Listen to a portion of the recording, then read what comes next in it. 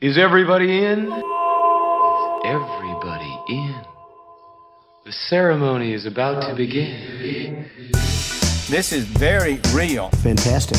This drug is dangerous. Wrong. You cannot play with it. It's not funny. It's not something to laugh about. Good people don't smoke marijuana. Shut your little punk ass up. But the more you hate me, the more you will learn.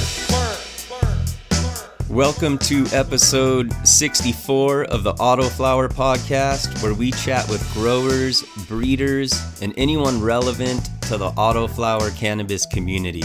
I'm Chad. I'm a fellow Autoflower cannabis home grower, and I want to take a moment to just say thank you. Thank you for watching. Thank you for listening. And thank you for supporting this podcast. It really means a lot to me, you guys, and I appreciate it. Big shout out to new Patreon members Rocco, Joseph, and Lucas, all of who signed up for the Flowering Club tier. Thank you guys so much for your support. And to all the Patreon members, as of today, there are 127 of you, and I'm so very grateful for each and every one of you. If you would like to check it out, head over to patreon.com/autoflowerpodcast to learn more. I'd like to thank the companies who partner with me to help support this podcast. Autopot USA, who offers amazing, affordable, simple, gravity-fed automatic watering systems. There's no electricity, there's no timers, it's just a simple system with a reservoir that automatically waters your plants when they need it. Use the coupon code AFPodcast at checkout on their website, autopot-usa.com, to save 10% on all their products. AC Infinity, who sets the bar when it comes to indoor ventilation systems. They offer inline fans, carbon filters, LED lights, grow tents, seedling mats, and they're coming out with all kinds of new stuff as well, from what I understand, all of which are absolute top-of-the-line products. I use their Cloudline S4 fan mounted to their 4-inch carbon filter in both of my 2x4 tents, and the fans are super quiet and the filters do a great job eliminating odors. Save 15% on any purchase by using the code AFPodcast at checkout on their website, acinfinity.com. And Nature's Living Soil. They offer organic super soil concentrates that can be mixed in with your typical potting soil or coco coir to create an organic, water-only medium that has all the nutrients your plant needs from seed to harvest. These concentrates are teeming with beneficial microbes, and they form a symbiotic relationship with your plant's roots.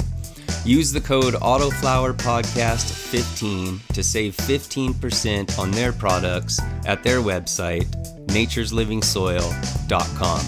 We have a special guest joining us this episode, and I think you're going to enjoy this conversation. I was fishing around YouTube trying to expand my knowledge of soil and pH. I was going down different rabbit holes, and I came across a channel called Gardening in Canada, where all kinds of awesome videos regarding soil and plants and just gardening in general reside.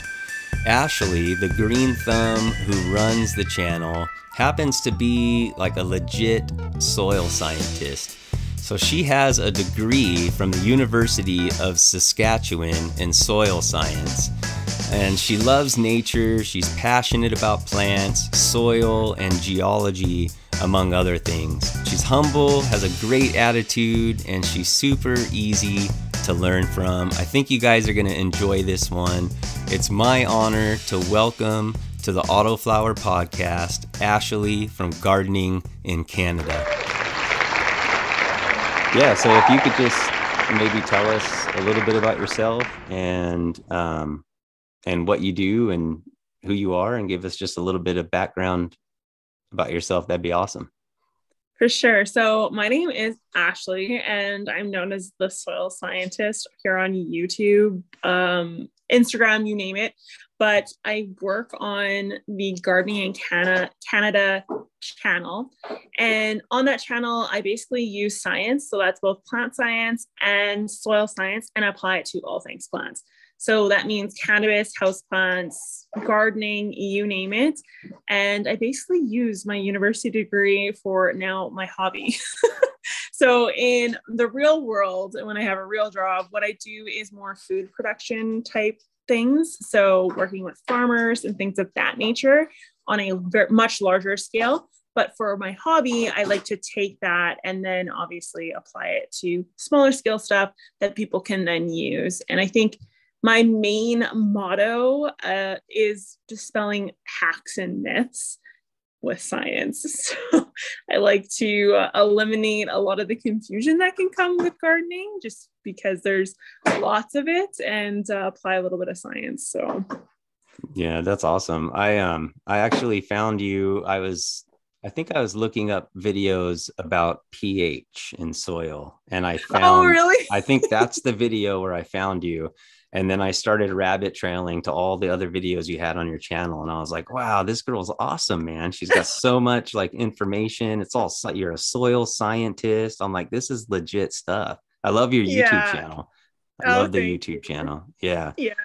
No, that's kind of like one of my main things when it comes to soil, anything, whether it be like nutrient issues or even if it comes down to legitimate diseases or pest issues, it almost always, at all times, it comes down to the actual chemistry and biology of the soil or your plant system, more so than the environmental factors around it. And pH is one of those things where you can look like you're under fertilizing or maybe over fertilizing, but it has nothing to do with fertilizer, and it has everything to do with your soil. So yeah, I was just chatting with somebody in the last episode about that, how I ran into that with one of my plants because the pH meter that I was using was way off. It wasn't, and it wouldn't calibrate, but I thought it was calibrating. And so because my pH comes out very high, well above 8. And so like after feeding that to my plants for like 6 weeks, I think it shifted the pH in my soil or something, because all of a sudden I just started having major nutrient lockout, like phosphorus, potassium, and cannabis, like right above like 7.4, I think, maybe somewhere around there. You're the soil scientist, I'm not, but with cannabis, it's like right around there. The plant can't uptake phosphorus and potassium and even like maybe magnesium, I think, or something like that. So if the pH swings a little too alkaline, those nutrients, like they just get cut off. And I think that's what might have happened to me. And that was the time when I was searching and I had found your video. I think a really common thing with like Fox Farms and stuff, more of the expensive brand potting soils, you can get a lot of pH balanced versions of it. And it's really common for them to actually use lime in a lot of the peat-based potting soils, because that will help neutralize your pH. So say your pH is really acidic, it can bring it up to neutral, or if you're very alkaline, it'll bring it, again, back down to neutral. So it's one of those kind of middle elements, and it kind of depends on how much you add. Very rarely can you add too much, but it's usually like 1 cup per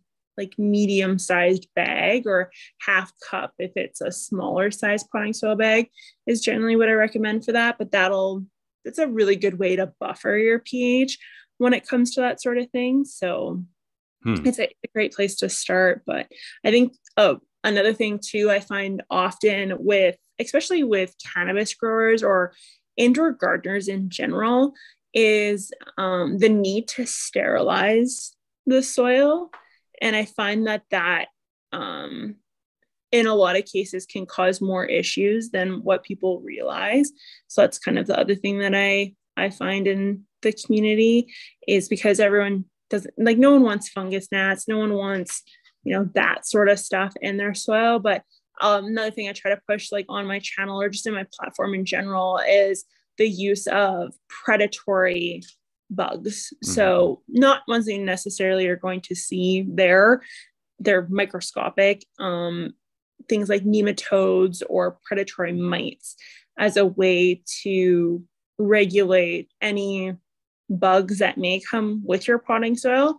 Instead of sterilizing it, I'd rather you have a biologically active soil that you then treat with more beneficial microbes, because whenever you have sterilization of anything, what ends up happening is you lose, and I'm sure you found this through your research, is you lose a lot of the microbes that work for nitrogen cycle, even something just so basic, and major nutrients such as nitrogen.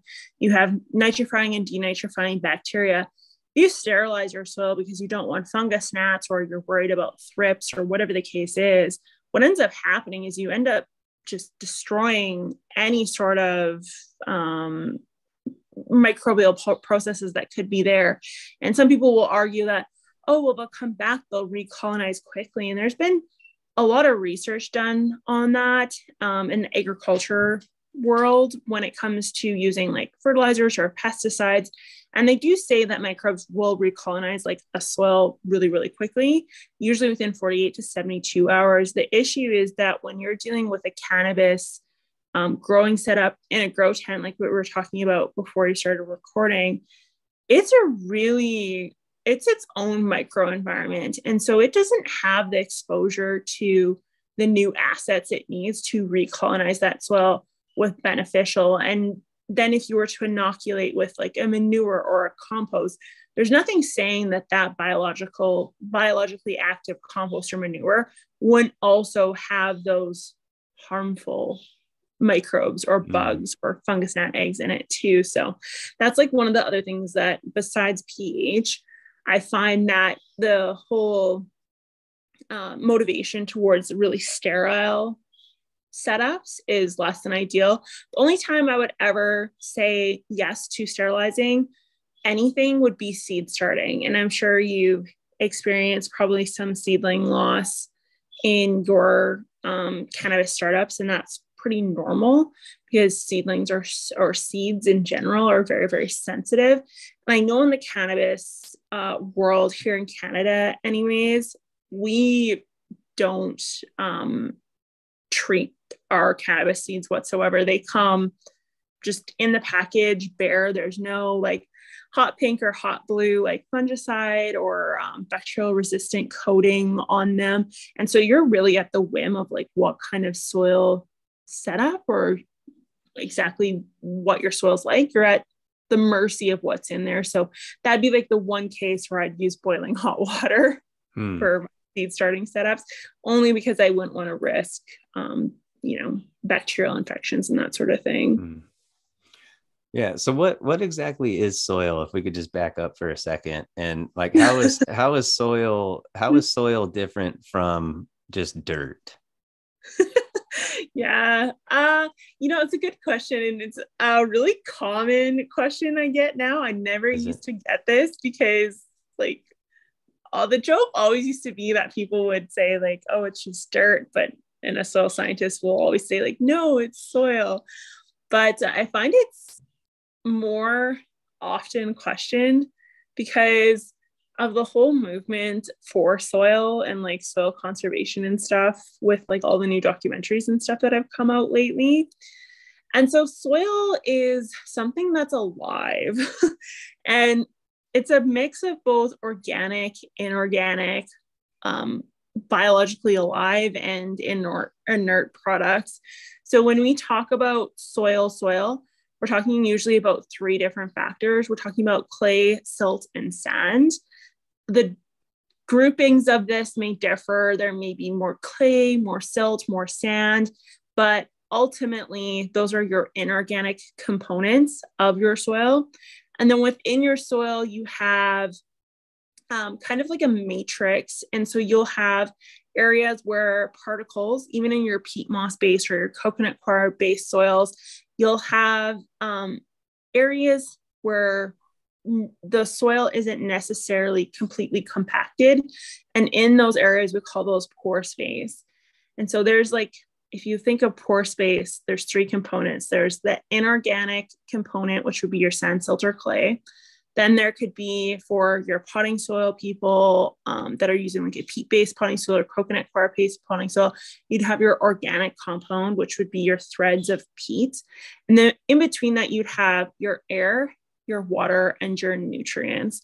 And the key to any soil that's healthy is that you have equal or equilibrium between all those parts. So you need to still have air in every single pore space, along with nutrients and water, because it's kind of like a smoothie. So you don't want your smoothie to be all separated out into groupings. You know how you do your Slurpees, we call them in Canada, where you have like your slushy, you have, blue raspberry, and then, pink lemonade on top and later. You want it actually all kind of mixed together when it comes to a soil. And so that's kind of the definition of a soil. Now, when people refer to dirt, we usually think of it as dead soil. So soil that's missing either one or more of those components, or it is completely sterile, meaning it has all those components, but there's absolutely zero bacteria, fungi, protozoa, eukaryotes, anything in there to actually change any of the components of that into a useful product. And so, which would be then used by the plant. So that's kind of the big difference between the two. Technically, from like a soil scientist perspective, people who grow through like leca, peat, coconut coir, hydroponics, anything like that, we usually call those substrates. So like for growing medium, not soil so much, but it's just kind of transferred into, if you're growing in peat moss or you're growing in potting soil, then you're growing in soil, right?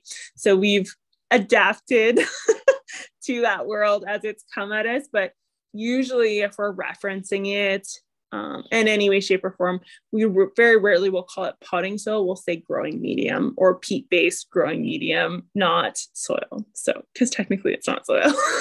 I never even thought of that, but that's so true. It's like potting soil. It's just like a soil in a pot, like kind of a man-made thing almost, I never thought of that. It's not actual like soil like you would find on the forest floor.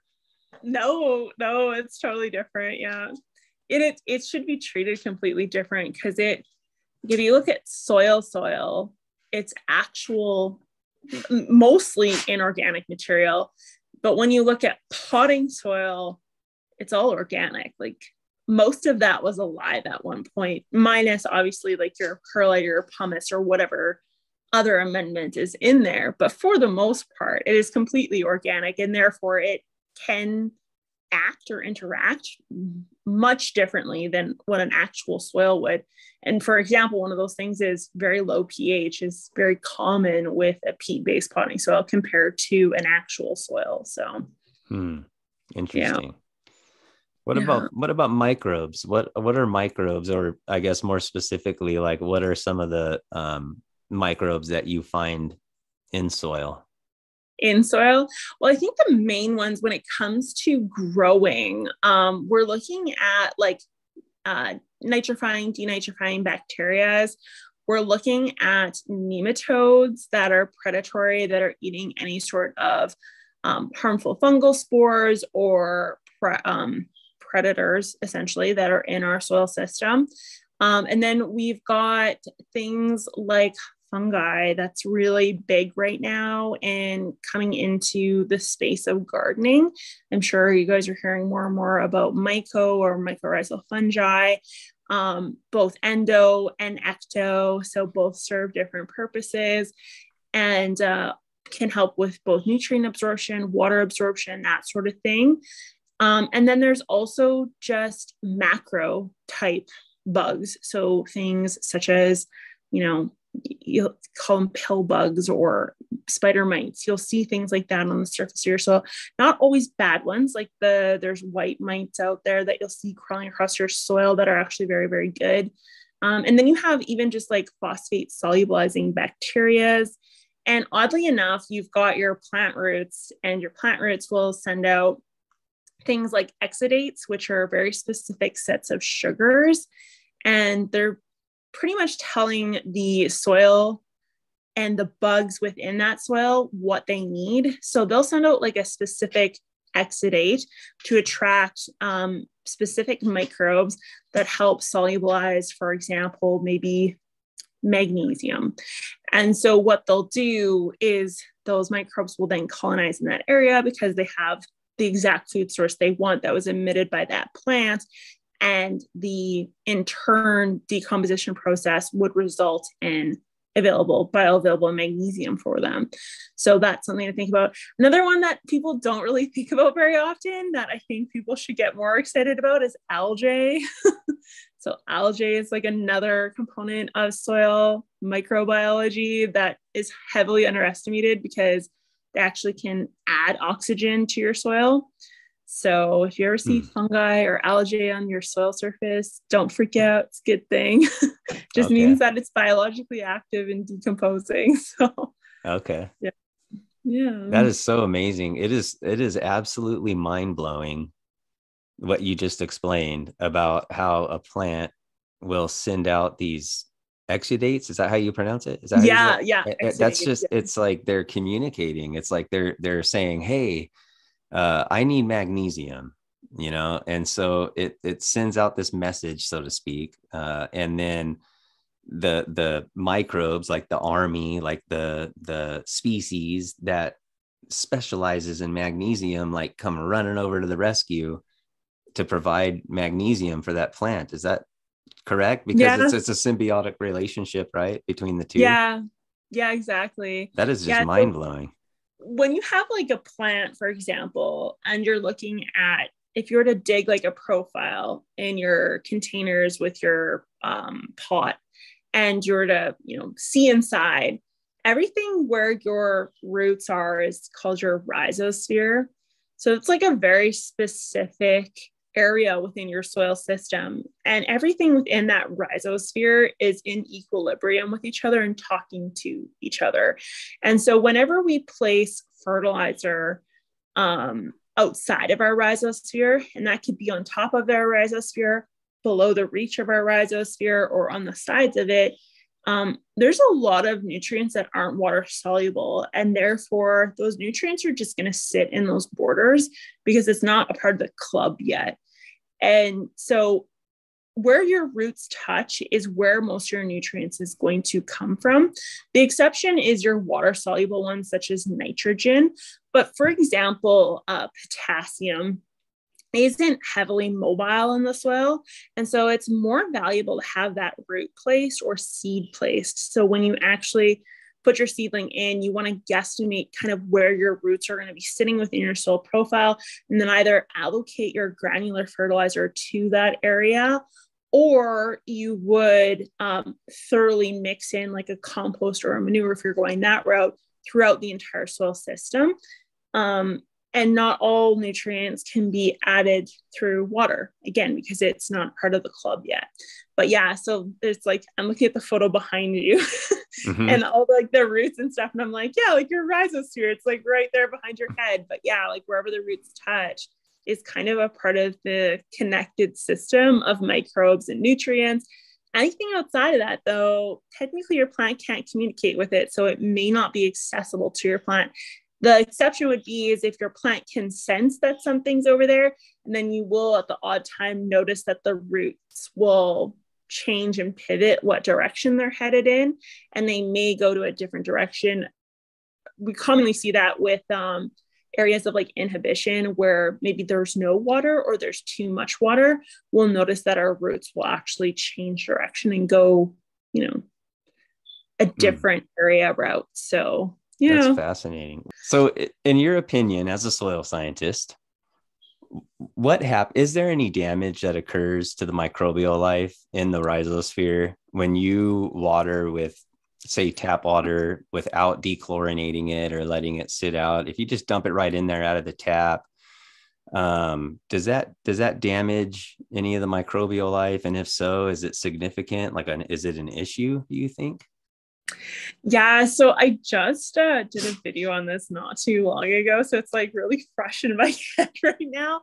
But with chlorinated water, keep in mind, some cities will use chloramine, which is different than chlorine.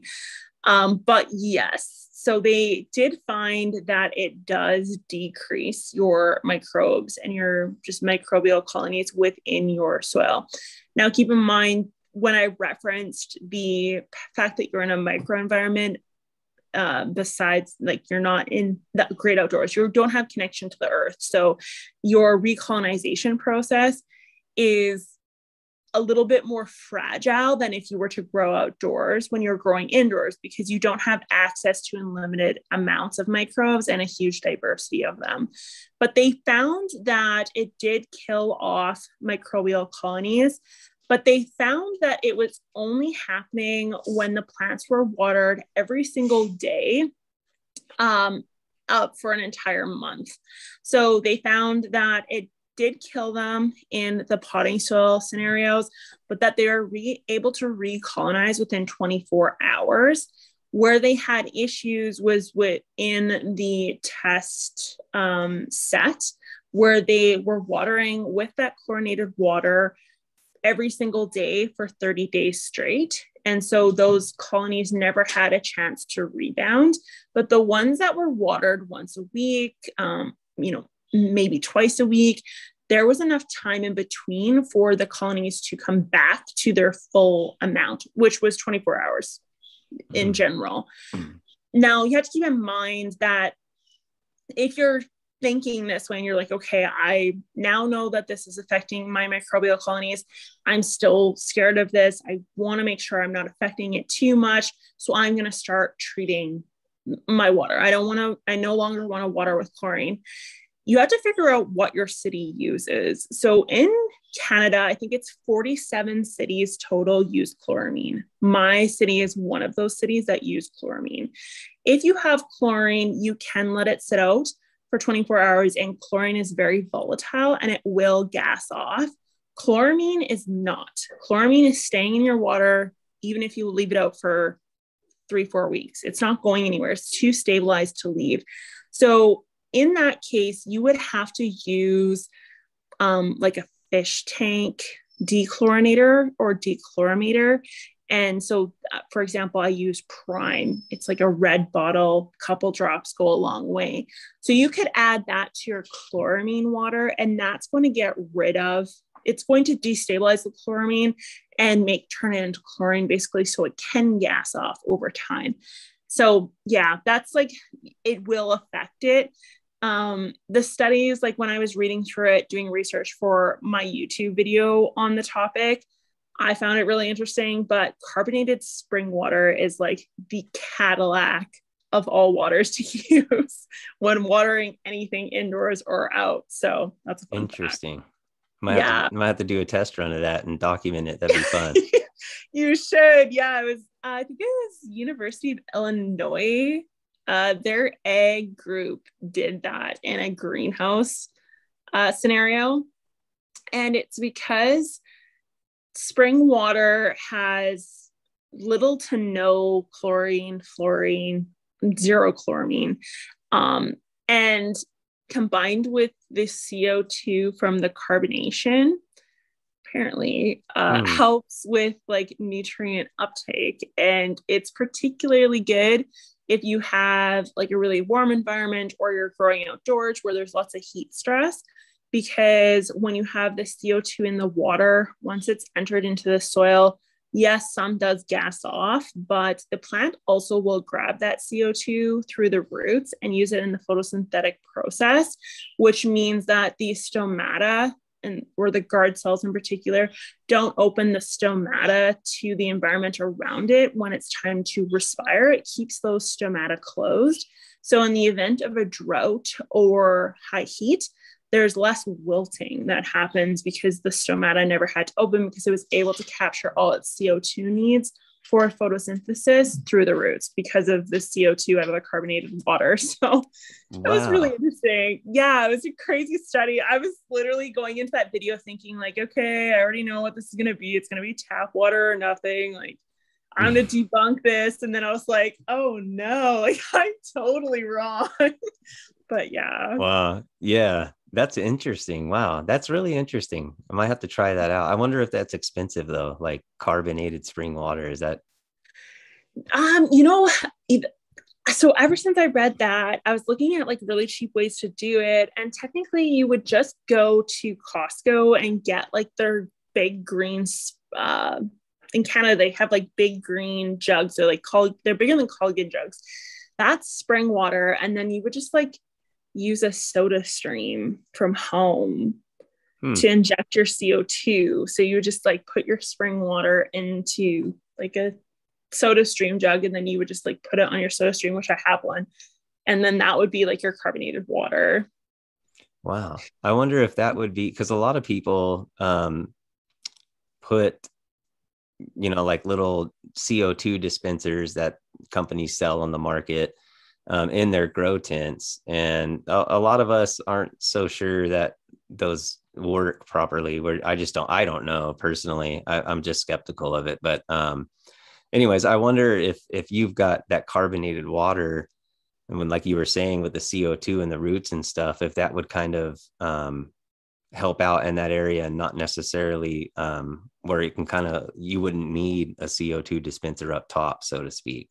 I wonder. No, you wouldn't, because you're so like the CO2 dispenser idea would come from the respiration to help with photosynthesis. So like when the guard cells kind of look like a taco almost, and they kind of like close around the stomata.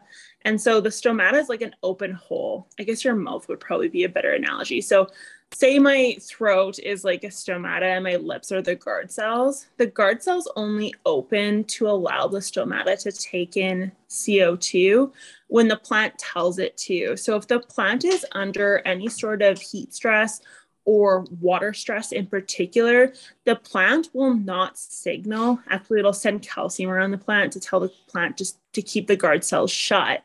But if the plant senses that there's any sort of water stress, the stomatas are going to stay closed. Their guard cells are going to keep that stomata closed. If there's no stress, the stomata will open and some water will be lost and CO2 would be brought in. But when you use the CO2 in the watering and you place it into the soil, it's absorbed through the roots. So there's nothing signaling to the plant that CO2 is needed for photosynthesis, because all the CO2 needs are met through the roots. So technically you'd just be like doubling up on something that doesn't need to be doubled up on if you had like the CO2 in the tent. I know that aquatic growers, so fish tank people, for example, it's not uncommon for them to inject CO2 into the water, and then also make sure that they have zero disruption on the water surface so that they can feed those plants carbon dioxide as well. So it's the same kind of concept, but in the tent it works because it's it's a micro environment. It's an enclosed environment. Whereas if someone with houseplants did that, you just get carbon monoxide poisoning. Yeah. Or it would just like disperse in the air. It just wouldn't do anything. But yeah, in a grow tent scenario, it would. That's fascinating. You may have just like opened up a whole new trend. It's going to be like all over Instagram and stuff. Watch. Yes. I'll start tagging you and all kinds of stuff. I'll be like, look what you started. Please do. Soda Stream sells out. New sponsor for the Gardening Canada YouTube channel. That's funny. Yeah. What do you think about shifting gears and answering some listener questions? Would you be okay with that? Yeah, sure. Absolutely. Okay. How long does it take for beneficial microbes? And they're referring to products that are commonly used, like Recharge. There's this product. It's like basically packaged microbes. How long does it take for the beneficial microbes to start making a difference in the soil for a plant with an 80-day total lifespan? Oh, okay. So this is going to depend on the type of microbe, but it's going to be like 24 to 48 hours if they're already active. The issue is when it comes to microbes, like in microbe inoculants, is the packaging. So I always get worried when microbes are packaged, because I used to work in the field of I used to work with phosphate solubilizing bacteria and nitrogen fixing bacteria in particular. And I know when we were doing our tests in the field, it couldn't be exposed to light. So they're very photosensitive. So we would have to sit in the back of a truck, like working in like a dark little tent thing to even inoculate our seeds. And they also had to be very cool. But then they also had to be in a breathable container. So I always get scared when it comes to this stuff, but I'm just going to Google this recharge here, this product, and see what's in it. So this one looks as though it has Bacillus and Glomus. So this is a bacterial one. And it's in...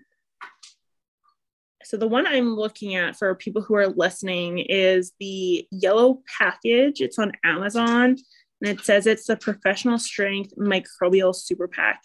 And it looks like it's got Bacillus, a whole bunch of different strains of Bacillus and Glomus in there. So for something like that, you're looking at like 24 to 48 hours max. So long as everyone's healthy and doing well, you're a-okay. It's not uncommon, like when you buy microbes from any supplier, if they just leave it on your front step and they don't have like a sign for, or they don't have live culture somewhere on the package, it's always warning bells for me, because anytime I've ever ordered anything alive, whether that be mycorrhizal fungi, bacterial inoculants, even like the spider mites, the nematodes, it will say live culture, and it will say something like handle with care, do not freeze, or do not let get warm. If not picked up within so many hours or 2 days, please dispose of, that sort of thing.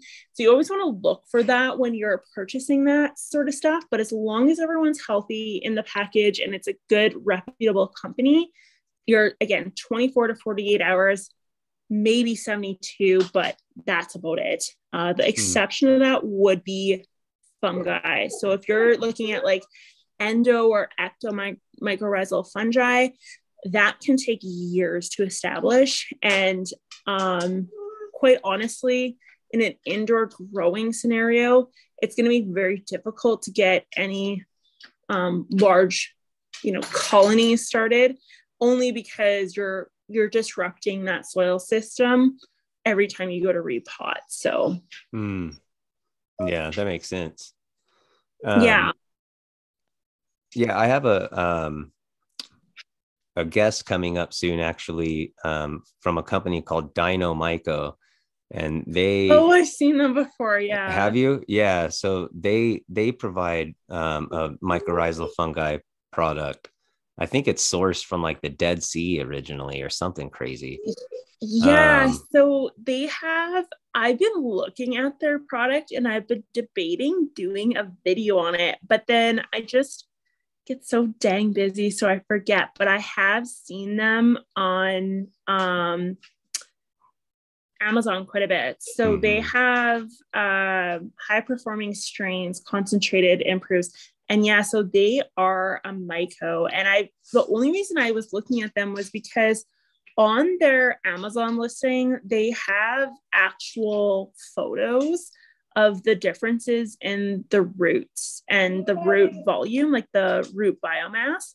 And I was just, it looks legit and it's very interesting, but you should ask them how, like potting soil and potted plants, how that affects it. Because I know that if you apply mycorrhizal fungi, like in the garden, you can, like, colonies can survive for years and years and years, but in an indoor potting soil system, you would have to reapply that every time you would pot, I would think, because it would damage the colonies, just the aeration, like the air and the sunlight and that sort of thing. So yeah, I actually use it when I mix it in every time I mix up, not every time, but recently I have, when I mix up like a new, soil in a new pot. And then if I transplant, like I'll put some around the roots and around like the hole where I'm transplanting and stuff like that. A lot of people use it and I've seen good results from it. And a lot of people swear by it. So it'll be a good conversation to have with him. Yeah. I'd be interested to know what kind of strain he has in there too. I couldn't figure that out, but I noticed that for ProMix, and I don't know if you've heard of Mike's. It's like there's green, red, and blue. And as they say, it's like every single, they have a tree and shrub, they have like a cannabis plant one, and then they have another like flowering plant one. Mm-hmm. And so I thought like, oh, they have to have different strains because mycorrhizal fungi is very specific in who it interacts with, especially when we're talking about mycorrhizal fungi. There has to be a symbiosis there. So there has to be the connection between that plant and that bacteria, and that fungi, in order for that symbiosis to occur. And I found out that Mike's product uses the same patented fungi in all of them. So it's really, you don't need like 3 different bags for everything. It technically works for all of them. Mm-hmm. But then you have to research because it doesn't work with all plants. So you have to actually research and figure out like which ones you have and if it works with that strain. And it's the strain that's used in the ProMix bags. So it's the same one that's in like the ProMix HP. So interesting. Yeah, it's the same company actually that makes all of it. So just different names. Yeah. Oh, you got to sell it somehow, right? Right. Yeah, exactly. But all right. Let's see. How can you create an organic cocoa coir mix? What would be key inputs to make it work like a living soil? Living soil is, that we might have to define some terms here, because when I think of living soil, I think of like soil with earthworms and like, all kinds of like bugs and just life and organic matter, and you know what I mean, like when I think of living soil. So I don't know if that's going to work with cocoa, you know what I mean, but I think maybe they mean like a super soil type of thing with just dry amendments. Maybe I think that's what they might mean. They're probably just meaning like a non-sterile, so like something that is organic. Like, it's actually a good point. So when you're using synthetic fertilizers, you can have a sterile soil to a point because the format of those nutrients are in a specific spectrum that's available to plants. You don't need the microbial inputs, but for what they're saying, maybe they're referring to more of like an organic soil, so a soil that is microbial, like is alive with microbes type thing. My dog's itching, so. He's going to town, huh? Oh my God. Might be a flea. Right? Yeah. So that's what I would think that they're referring to there. But with the coconut coir, my number one thing that I will say is you definitely want to make sure that you're seeing where your coconut coir is sourced from. I did a lot of research on this because, again, I was working on a video and a blog post, I think, for it on my blog. And one thing I found with the coconut coir is that it's not uncommon for them to get a salt bath before they're processed. And if they're not washed thoroughly enough, you can end up with a lot of those salts in your coconut coir. And the reason I was researching that was because I noticed that when I was watering my coconut coir, I ended up with a lot of salt deposits on the top of my soil. And I was like, oh, that's so weird. Like, where's that salt coming from? And I think it was from the coconut coir type that I got. But I digress. When it comes to coconut coir and doing like a really good mix, you really want to make sure that you are supporting moisture. I find that coconut coir is a little bit drier than a peat-based potting soil. And whenever it comes to microbes in any form, bacteria, algae, fungi, you name it, you always want to make sure you have a relatively high level of moisture. So anytime you let your soil dry out too much, you're running into the same scenario as if you were to use chlorine. You are affecting those microbes because you're harming their home and the environment they need to survive in. Now, it can't be an anaerobic environment. You don't want it to be in the absence of oxygen because that will equally kill them. But we want to remember, we want an aerobic environment, meaning we have that oxygen, that nutrients, and our soil particles kind of all in conjunction and equilibrium with each other, kind of what we talked about at the beginning of the podcast. So if you can add in like a compost, a manure, that's going to be heavily beneficial. Something with a higher level of nutrient holding capacity and moisture holding capacity. And something else that I would consider adding in a coconut coir based scenario would be humic acid, would be an additive that I would consider on a regular basis with something of that caliber, because it would definitely help in a lot of ways. I also find that coconut coir can be a little bit on the acidic side sometimes. So maybe just watch your pH and test on a regular basis. If you're noticing nutrient deficiencies, consider maybe adding some lime into the mix next time or adjusting as needed. But again, it's going to depend on your brand, how it was processed, even just how thick the fibers are or how much they decided to, grind the fibers up. I've had really chunky coconut coir before, and I've had like really fibrous, basically peat moss based type stuff before too. So it all depends on the product you have, but those are some of the things that I would definitely watch out for when you're using that sort of medium. All right. Thank you. Mm-hmm. This is a good one, I think. What is your take on neem meal in the soil acting as a systemic preventative for pests? I use the Clackamas Coot mix and have no bug problems anymore. This effect is pretty awesome, but should I be worried about the neem expressing itself? This is a word I don't know how to pronounce, and I should have looked that up before I did the podcast. Not noxiously, not in the Noxious? buds. Noxious, is that what it? I wanted to say nauseous, but I don't think plants get nauseous. So this effect is pretty awesome, but should I be worried about the neem expressing itself noxiously in the buds? Okay, so they're talking about like systemic pesticides. Okay. And neem is one of those ones that can be considered a systemic pesticide.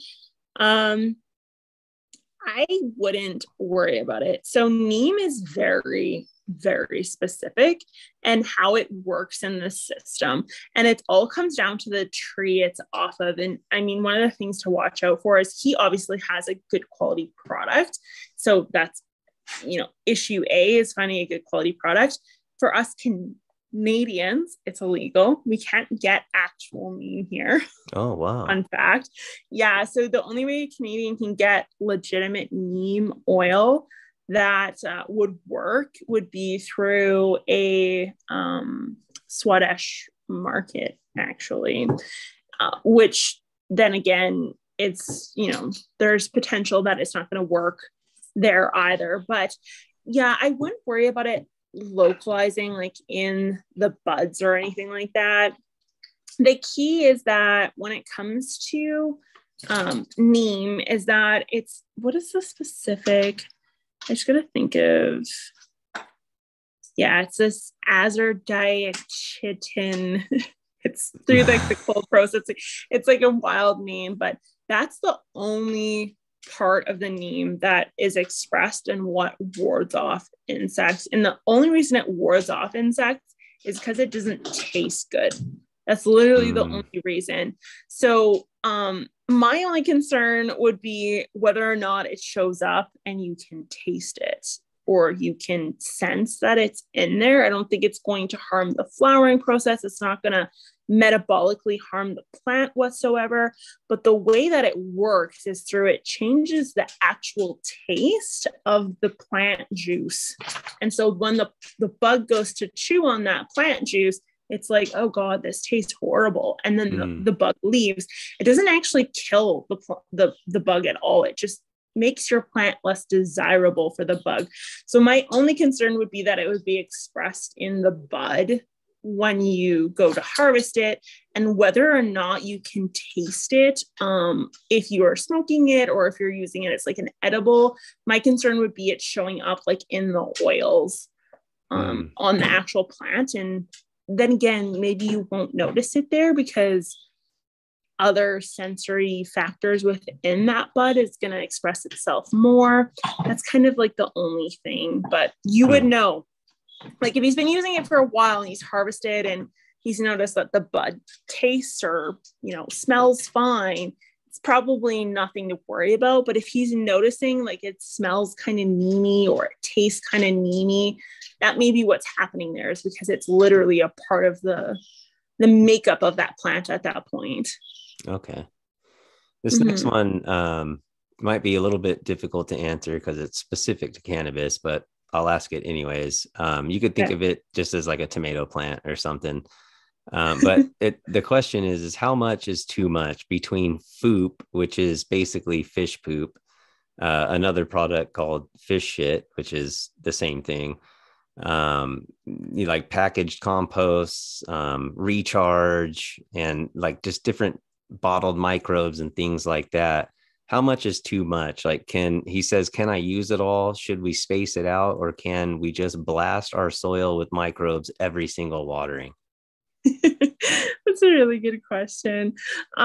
So when it comes to microbes, or pretty much any organic fertilizer for that part, it's really difficult to cause any harm to both the soil or the plant itself. You can never really have too much. However, there's a point where you're going to run out of food for those bugs or for those critters that you're adding.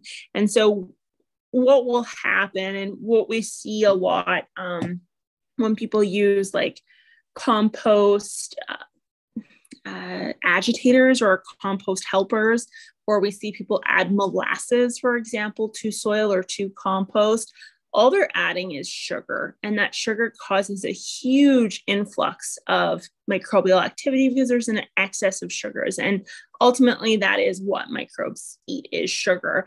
Now, the molasses form is much more readily available.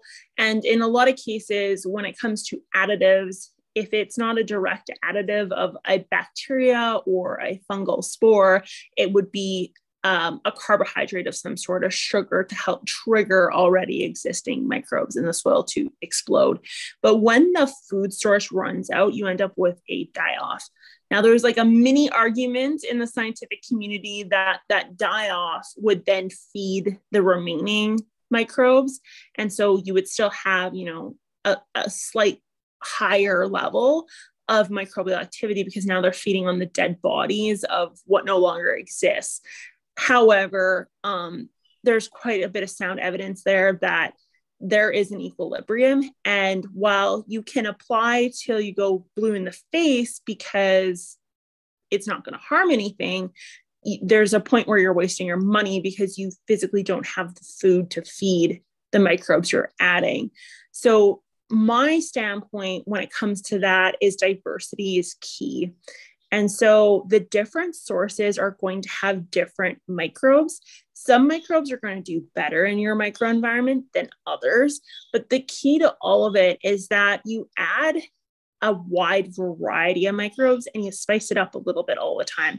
So what that may mean for him, who has what it sounds like several products, it may be a quarter application of one type, a quarter application of another, quarter application of another, quarter application of another. So now you have a full spectrum inoculant. You've fully inoculated your soil, but you've inoculated with different products. So you have a wide scope of different potential microbes, and you also have the food to support them. So you're not going to run out of food. You're not going to have a mass staff, and you're not, wasting your money, because ultimately these products, they're not cheap when it comes to microbes. Mm-hmm. Yeah. Yeah, which the key is feed them. What's so that? If that means top dressing with like manures or compost, or if it means, adding a little bit of molasses every once in a while, go for it. But you need to make sure the food's there. Okay. Yeah, that makes a lot of sense. Have you ever heard of Jeff Lowenfels? No. By chance? He's I don't know if he's Canadian. I think he's American, but he's got some books out, and I'm reading his book right now called Teaming with Microbes. Oh, I think I've heard of that book. Yeah. Yeah, and he's got another book out called Teaming with Fungi, and then another one called I don't know what his third one's called, but he's actually got a book on autoflowers as well. It's really cool. Oh, neat. Yeah, but I'm reading his book. I forgot what my point of saying that was. I think I had a question and I just dropped it. I'm sorry, but That's okay. either way, it's a fascinating book if you want to check it out. Yeah. Well, he might have been addressing the fact that diversity is key, right?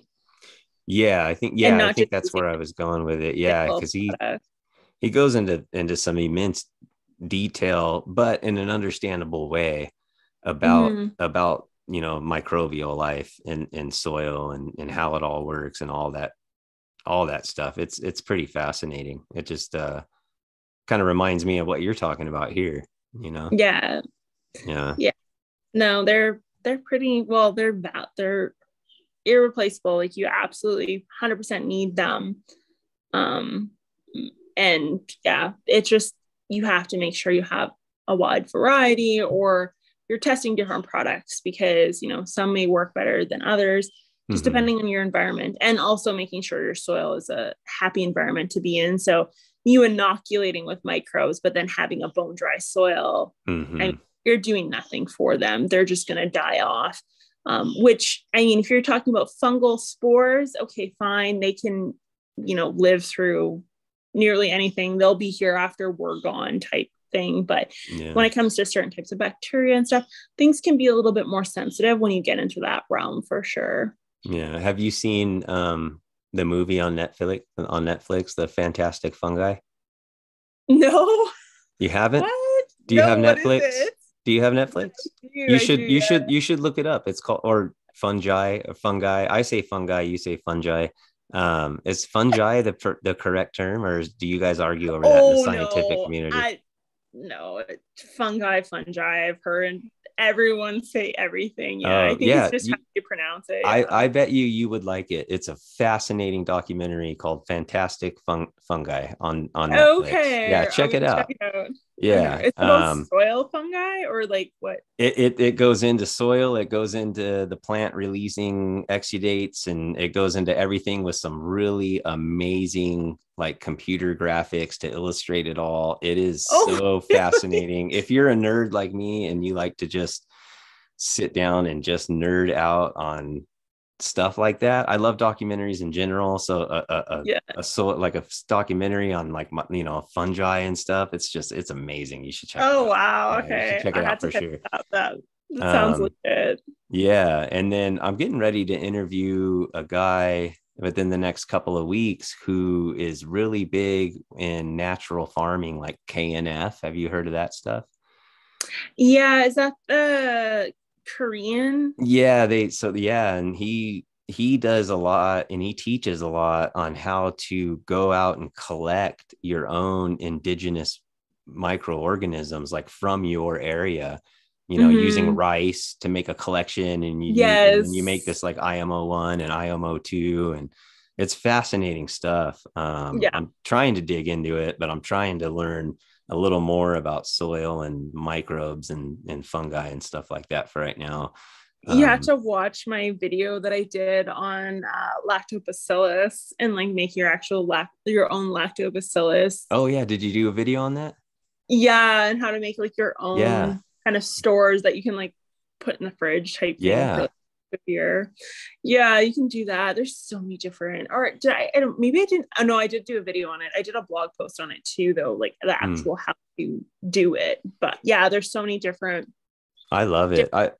I'm so like amazed and attracted to the idea of doing stuff by yourself. It's fun. You can, if you've got kids, you could do it with your kids. It's like what you're talking about, it's just, it's cool. It's fun. It's something to do, Yeah, it is really cool. I always laugh because like when we used to, like, I'm sure the guy that you're interviewing, he has like safe ways of doing it. But I remember in university when we were doing like our soil microbes course, we would have to, like, one of our labs was go out and find soil, from an area that you want to test like the microbes, and you want to actually like colonize and isolate the microbes within it. So my bright idea was, well, let's go down to the water treatment facility here where I'm from in Saskatchewan. And so I thought, oh, I'll just walk like right where the water comes out of the water treatment facility, where it's just been treated, it's full of chemicals.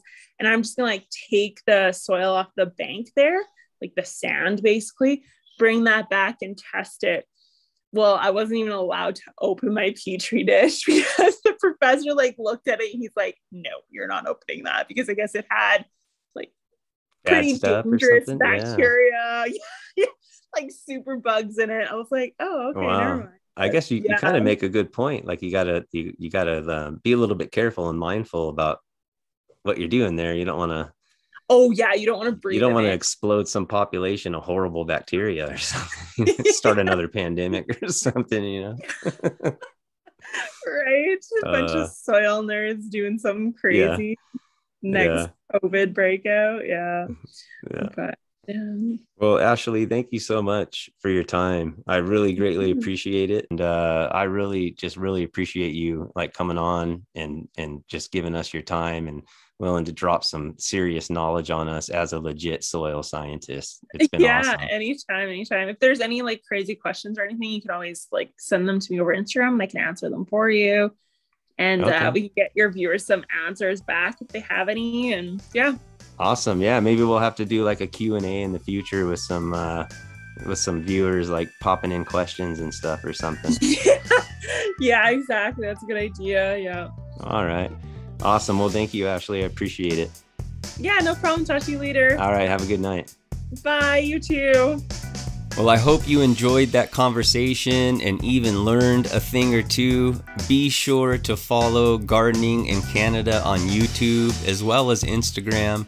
The links are in the show notes for you guys. Go show Ashley some love and thank her for dipping her toes in the cannabis world to bring us some good information and knowledge.